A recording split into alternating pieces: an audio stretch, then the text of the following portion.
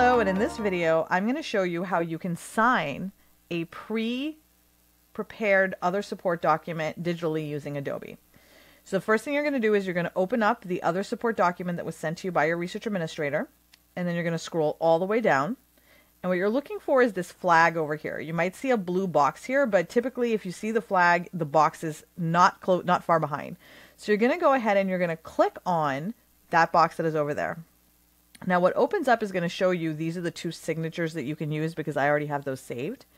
But if you don't have one, you can click on Configure a new signature and then click on Create a new digital ID. And then you can either save it to a file or save it to your Apple keychain. I typically save it to a file. That's just my habit. And then click Continue.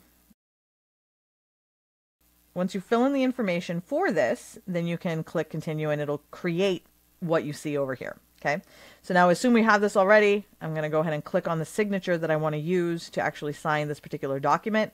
So I am going to click on Sammy, and then I'm going to go ahead and click Continue.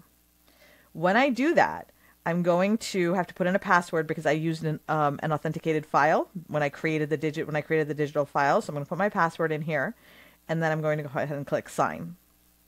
When I do that, I need to save it. So I'll typically save it with other support, my name, and then signed or signature.